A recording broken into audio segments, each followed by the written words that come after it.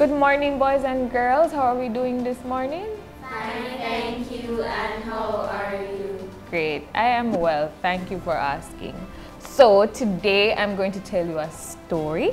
It's a remarkable time in our history as a country. Are you ready to hear? Yes, miss.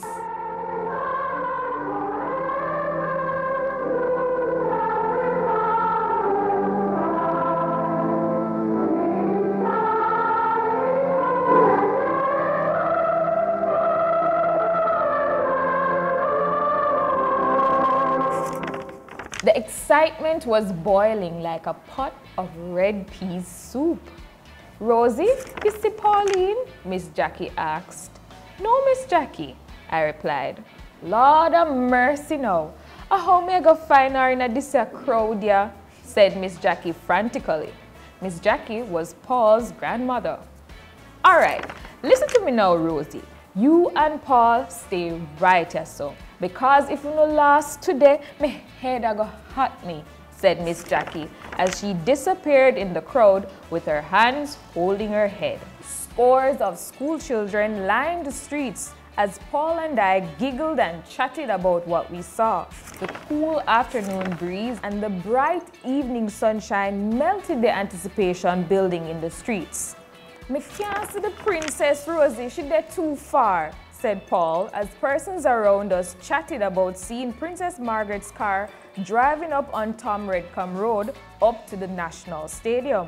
Miss Jackie came back and grabbed Paul, and she was adamant that Miss Pauline was lost. Miss Pauline was our neighbor who lived right across the road from us in the blue house. Children, it's time to get to the stadium because that is where the big celebration will start, said Miss Jackie as she wheeled us excitedly down the road. The sound boxes on the side of the roads belted out sweet reggae music. It was a grand celebration running right across the island, from rural towns to right here in Kingston. I especially wanted to see the flag raised and hear the anthem for the first time.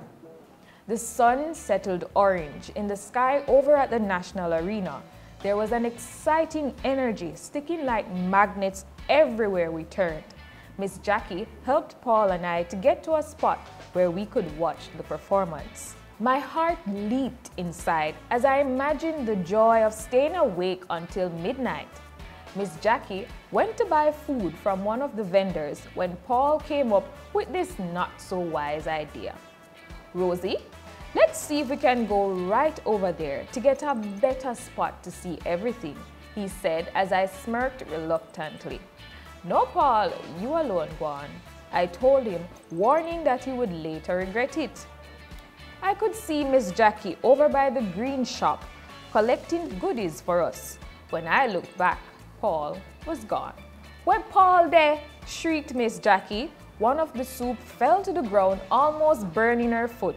Then one lady with a big voice tried to get everyone's attention. Yes, sir, a soon midnight now, Jamaica independence are coming, shouted the lady. There was no time to find Paul now. Down in the center of the arena, the flag was getting ready to be hoisted. The darkness stood still. It was the beginning of change. This was the moment I had been waiting for, as light shone on the flagstaff. It was the gentle breeze that blew across my face as our flag hoisted in the crisp air. My eyes watered as I glimpsed the light on the green, gold, and black flag raised in glorious independence. Yes, it's official. August 6, 1962. What touched me? I screamed, grabbing the hand that was pulling me out of daze at what I just witnessed. The anthem ringing out with a melodious triumph of victory in every note. Paul, I startled.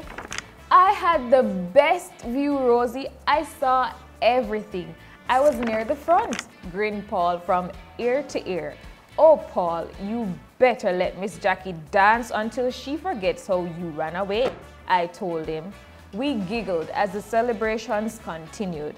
Miss Jackie had surely forgotten as she too was dancing the night away. Miss Pauline was there too, dancing and singing the joys of the freedom of a new nation.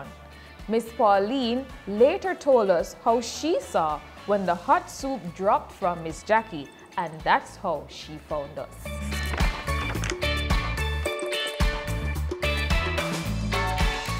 Although I wasn't there at Independence Day, I kind of felt it, when they said how she was gazing at the flag when it was hoisted. I think it was a very wonderful story, and I learned a lot about our independence, and especially I've loved that part where it said the soup dropped and it almost hit her foot, it almost burnt her foot.